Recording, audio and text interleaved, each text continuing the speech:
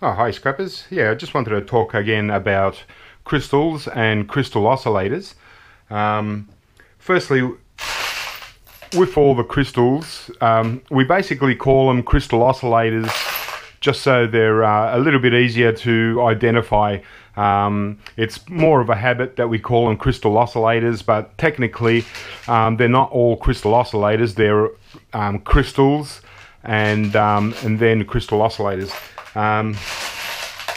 So here I've got a mixture of both crystal oscillators and crystals, and the real way you can tell is that that's a crystal oscillator because it's got 4 pins. Okay, here's another crystal oscillator. It's got 4 pins. Another version, the round type of crystal oscillator, it's also got 4 pins. Now, or maybe in this case 3, but usually they've got 4 pins for crystal oscillators. And crystal oscillators also, obviously contain silver in there, but they're a little bit more involved, where they can also have a little bit of circuitry inside, or a little tiny little IC chip and stuff. So they're a little bit more contaminated just for silver recovery alone. But I keep them with my small crystals, and the reason is because these are all just crystals. We still call them crystal oscillators just to identify them, but technically they're just crystals. As you can see, they've got pins only on 2 sides, so there's just 2 pins to a crystal. And the same with these long ones.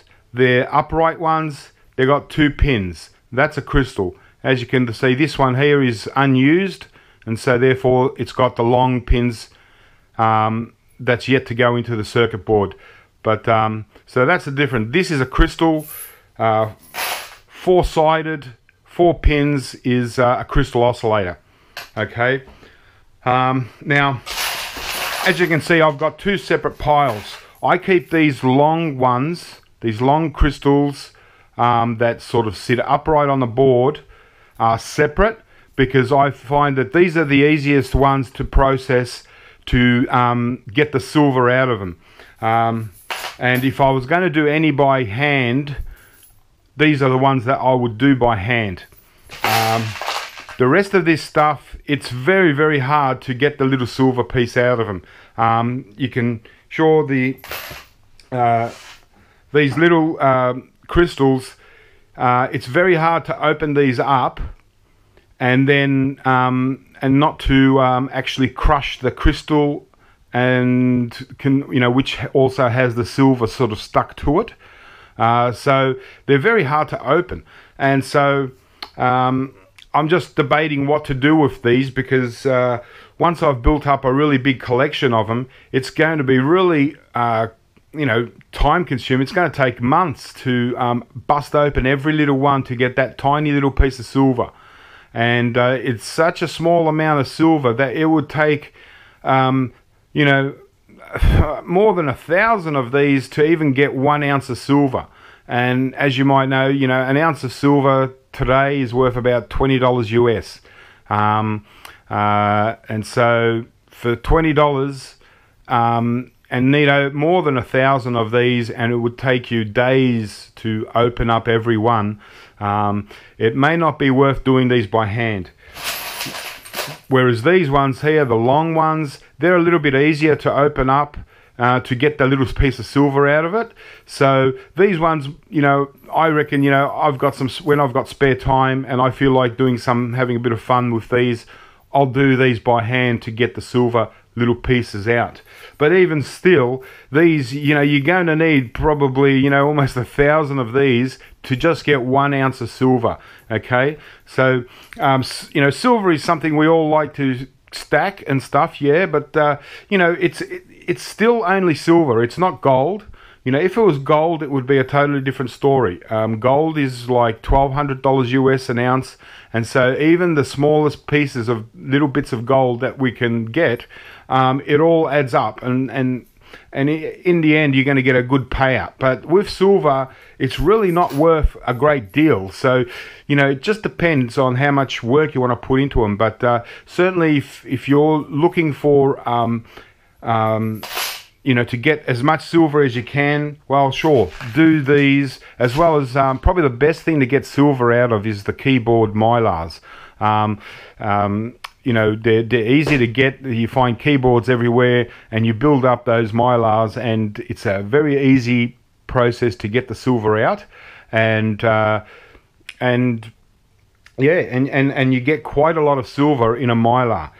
You know, one mylar might be 50 of these, you know, who knows, you know, I'm not really sure, because I'm not a refiner, I'm a scrapper. So a lot of people get confused and think because I'm accumulating this sort of stuff for precious metal recovery, that I actually refine this stuff. Well, right now I don't refine, because it's a very complicated and technical thing, and it's very dangerous, and I'm not confident in refining my own precious metals at this stage. Maybe in a few years' time, when I've got more time to study and research how to refine, read Hoke's book, and you know, really understand how chemicals work, how they react with each other, and all this sort of thing, I'm just going to end up killing myself. And so I'm not one of these guys that wants to put up a refining video like how to get silver out of these, or how to refine gold or palladium or something like that, because I'm only going to show you as a beginner, and you know, we're all going to just kill ourselves, you know. So there's so many other options to doing this. You know, there are people that are really confident in refining. They're experienced. They know what they're doing. They've gone to school, and they've learnt chemicals and how they react and all that sort of thing. So, you know, even if you get half the value out of it and you give half to the actual refiner, it's much better off than risking your life just to get, you know, especially when it comes to silver, just to get a few grams of silver, you know, which a gram is not even worth, what, 50 cents a gram? It's not worth it. So really, before you start refining, really do your research. And I'm not talking about looking at those quick and nasty YouTube videos with how to refine stuff. Most of those guys are just being pushed into doing a video the best that they can, and they're, you know, it's not really the right process. They don't show you all the safety equipment around the outside of it. They're just basically backyarders, just having a go, and most likely most of them only done it once to make that video, and they don't really do it again. So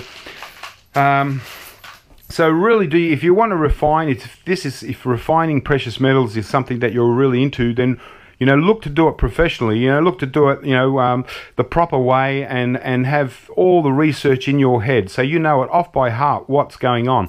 Don't just you know, don't just follow a few little guidelines that you see on YouTube and then just go for it, because you'll end up killing yourself, and it's no joke. You know, we're talking about some of the most dangerous chemicals you can deal with in the world, you know, so you know, really be careful what you're doing. And I recommend, you know, accumulating stuff like this, so you get your oscillators off circuit boards, you know, just keep building them up over time.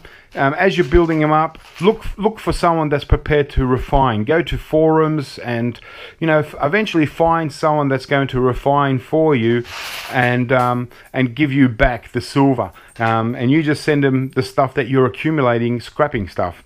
All right, but that's just my little opinion. You know, what you do is your business, you know.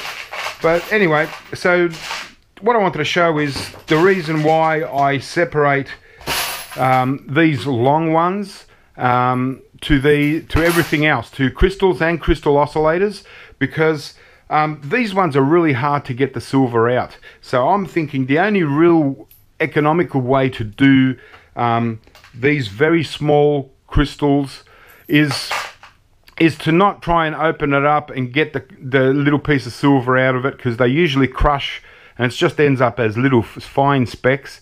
Is to try and get these processed another way, maybe to crush these in a ball mill, or to get someone to do a bit of research and to find out how to even melt the metal down completely, and then extract the silver out of what's left.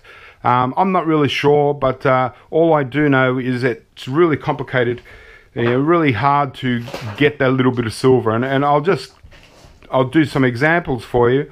So okay, so here we go. This is a little crystal, and I'll just use side cutters, and you need quite strong side cutters because it's really hard to get into it. Okay, and so get that rubbish off. They're so small and very, very fiddly. They're just hard to do, and they just take so much time just to do one, let alone enough to make it worthwhile. You'd need thousands of them. So okay, well, this one actually opened up pretty easy compared to a lot of them. So with these small ones, there's only a very tiny amount of silver. So this here, that's the silver, okay, and it's basically, so you got the top cap, which is now just an empty cap, so we can throw this away, and just the base of it. Okay, so now might be a little bit of silver sort of like used as a little contact points, or kind of like silver solder on the edges, maybe, I'm not really sure, but that's your silver. That's your main part of silver, and it's basically just a little thin crystal film with silver on it, and it's brittle. Okay, so it crushes up, and you can crush it up into little bits. So that's your silver. So as you can see, there's very small particles of silver, and to get even 1 gram of this, let alone pure silver, would take quite a few, probably 50 of them. So to get 1 ounce of silver out of these little crystals, you're going to need 1,000 of them or so. So keep that in mind, but that's okay. If you're just you're getting them anyway, you can just take them off circuit boards, and over a long period of time, you build them up, and you're going to accumulate. It's still silver, so it's not worth much, but it's still, if that's what you like, then it's better than nothing. Okay, so you take away the rubbish, and I highly doubt that there's any silver in this thing. Okay, so that's it, and then you can just put this into a little jar or something like that. Okay, now these long ones, they're very much the same, but just easier to get out the little piece of silver in there, and I'll give one a go. Okay, so it's a bigger piece of silver, obviously because the can's bigger, so they could use a bigger piece. So here I've cut off the end. Okay, now again, there could be a little bit of silver in here, so if you don't mind your silver mixed up with a bit of tin and all whatever this is, this metal, then you might want to save this part too, and see if you can get any silver out of that. But yeah, you might actually get a little bit off the top there. I'm not really sure, but probably not, because the silver is still inside this can. If I can get it out. Okay, so now this can is empty, and we've got our little crystal tab with silver on it. Okay, now on the sides of this tab, there are 2 little pieces of wire. Okay, now these wires, they would have to be silver, because they're connecting to the silver. Okay, so I would keep these wires and I would put all this together. But so that's it. That's just a little tab and you know, it looks a little bit like a keyboard mylar, the silver on the keyboard mylar, but the material it's on, it's the crystal. Okay, so you can crush this crystal, and you can see it sort of just breaks up into little pieces. Okay, so that's why I like doing these long crystal oscillators, and I keep them separate, or crystals, because I keep them separate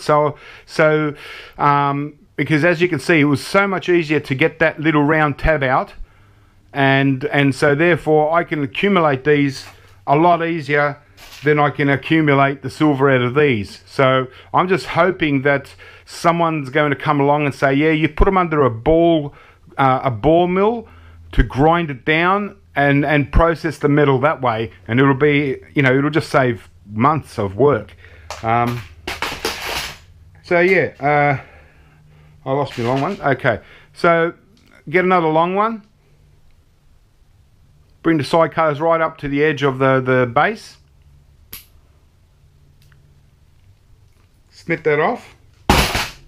Okay, so again, there's, you just need to have a look at this. Yeah, so the little contact points where that wire that I showed you inside connects to, that might have a little dab of silver. So you might want to put these, you know, what I probably will do is I'll keep these and I'll throw these in with the other ones that I assume that I'm going to crush down. So if there's a little bit of silver in that, I'll still get that bit of silver. But what I want is the guaranteed silver at the moment, and that is the little tab inside our little container here. Okay, and there we go. So this container now is guaranteed there's no silver in that. It's just a container to hold our little tab and those two pieces of wire that connect to the tab and connect to the actual ends, to the pins here that go into the circuit board. Okay, so those little wires are definitely got silver and silver plated, right? It's just like gold on gold, copper on copper. Well, usually silver on silver. Okay, so there's our little tab, and we lost it, but you saw that. So that was it. I've got a really huge one here. If you compare the size, a lot bigger. I'm just really curious. It's sort of got like a rubbery kind of base inside, or a plastic kind of base. I'm not sure if it's the same thing. It looks like a crystal. So it's the only one I've got. So I might as well, while we're here, let's have a look and we can both see together what we get out of it. Okay. Well, that was like a ceramic-y, crystal-y kind of stuff. I'll just try and get rid of that. Okay, so we'll have a look inside the cap and see if we've got the same thing. A bit fell out. Alright, beautiful. So that was a huge crystal cap, and as you can see, looks like we've got most of the little silver plate, and there's bits of crystal powder sort of around. So you know, you don't want to really breathe it in, but it's not necessarily that toxic, I don't think. But that's our silver little tab. Okay, so even in that huge crystal, it was just a bigger piece of silver. Okay, and so, and it crushes just like the other ones. So you've got a mixture of crystal and silver. Okay, so really easy. Whereas these ones, as I said, so like this one here, this is a crystal oscillator. Okay, because it's got 4 pins. Even these are very hard to open. I'll give it a little bit of a go. but it's very different inside. You'll see that yeah, I'm not sure if you can see in there, but I can see like little glistening of crushed crystal and silver in there. So there's definitely silver in them. It's just that it's almost impossible to get it out. And see if we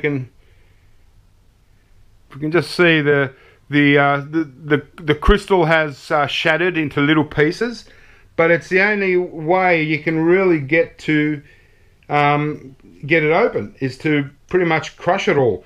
And so no doubt there's going to be still quite a bit of silver inside that we haven't been able to get out.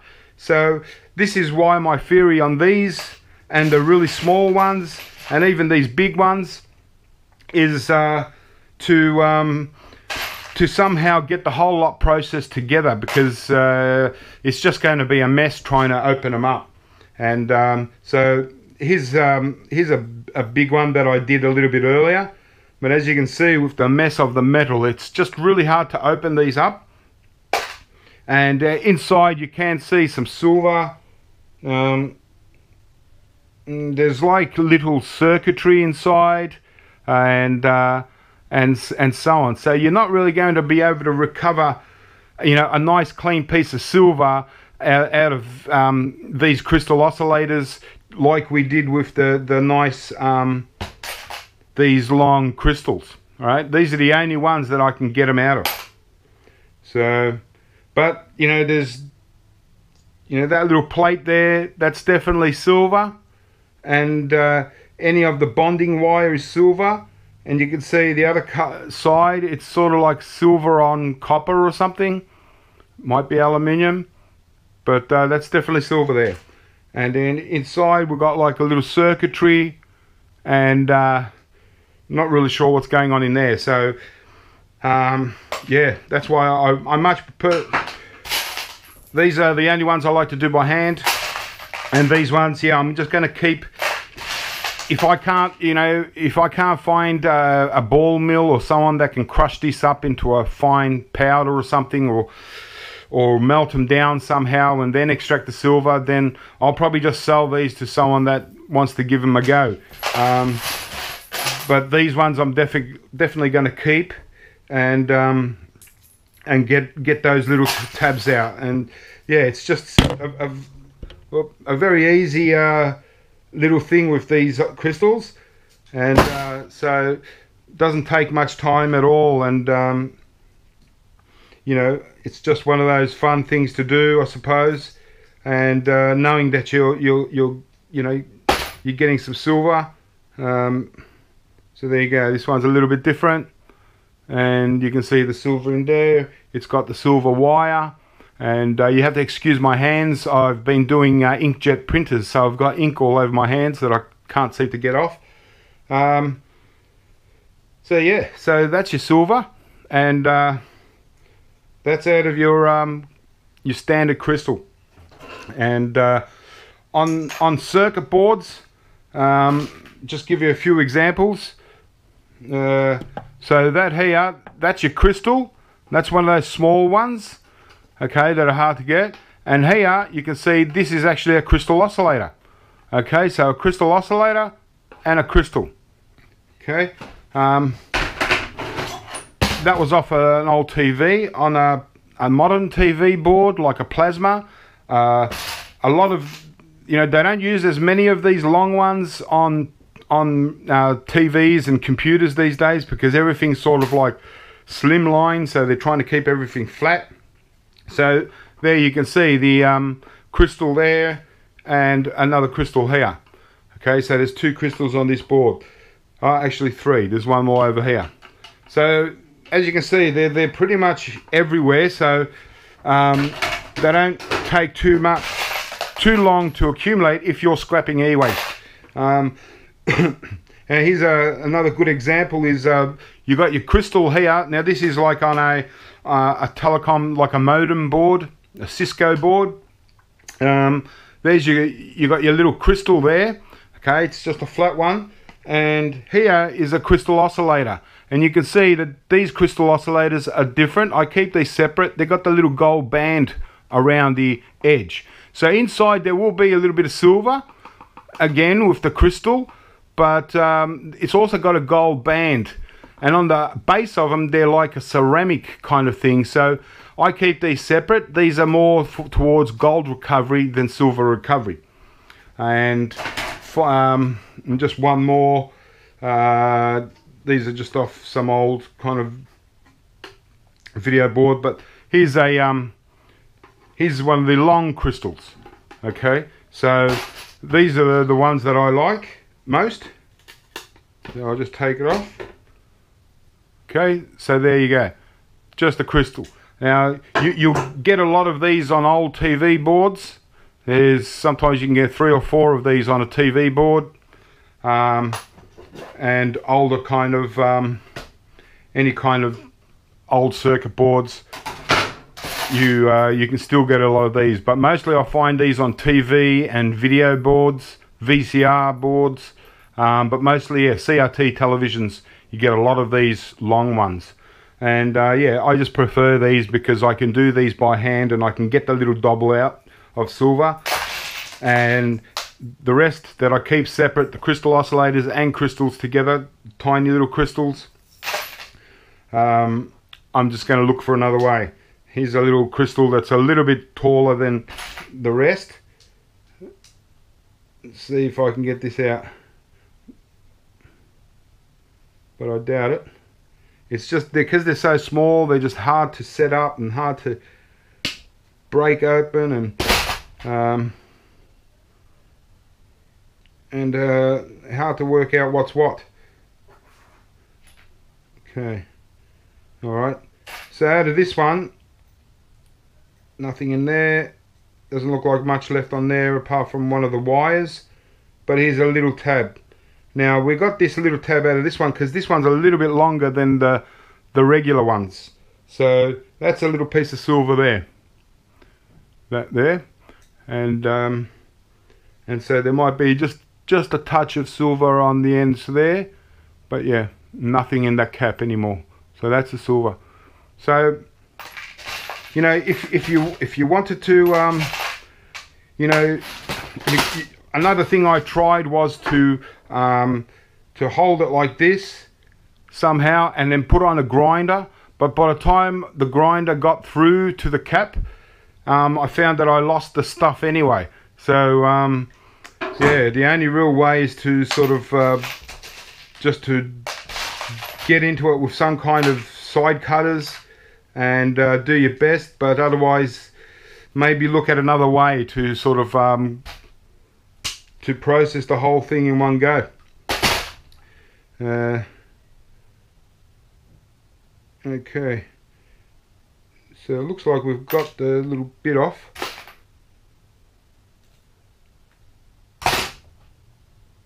Yeah, so as you can see, it's such a small piece of silver and crystal in there that it barely registers, and so when you open it up, it instantly crushes, and all it is just the little specks of silver. So like I said, it would take thousands of these little ones to get an ounce of silver, to get 20 bucks worth. So so it's up to you, but you know, as I mentioned, there's crystals on you know, a lot of boards, and so you know, so 1, 2, 3 crystals. So if you're doing a lot of circuit boards, you're going to build them up anyway, so rather than leaving them, I like to take them off and accumulate them for silver recovery. Yeah, and so you might want to, or if you can't be bothered, maybe just leave them on the circuit boards, you know, because I've just shown you how fiddly these ones are, but I've also shown you how easy these ones are to get the little piece of silver out, and then what you do with that afterwards is up to you. Personally, you won't see me refining silver or gold or anything for quite a few years yet. I don't have time to do all the research and study at the moment, but when I do, I'm going to spend a lot of time researching and seeing if I can go and visit other refiners and learn from them. But because refining stuff and dealing with chemicals is really dangerous, so the easiest way for most scrappers is just to accumulate your stuff and then either sell it as it is for what it is, or send it to a refiner, a toll refiner that can refine it for you and either send you back the precious metals or send you money for what they get out of it. That's the best way that I see for most scrappers, unless you're a budding refiner. For everyone else, just accumulate it and then either sell it or send it to a refiner. Too easy. Alright, so that's silver in crystals and crystal oscillators. Like I said, they're everywhere on board, so since you're scrapping boards, you might as well pick them off and build up a collection of your own. And if you like to collect things, they're fun to build up. And that's it. Well, keep scrapping, have fun, and I'll catch you next time. I might start talking about little gold bits, all the freaky little gold connections and stuff that I don't normally deal with, but they build up too. And when I get all that gold stuff sorted out, I might do a video on gold pins and stuff like that. Alright, well, keep scrapping, guys, and I'll catch you next time.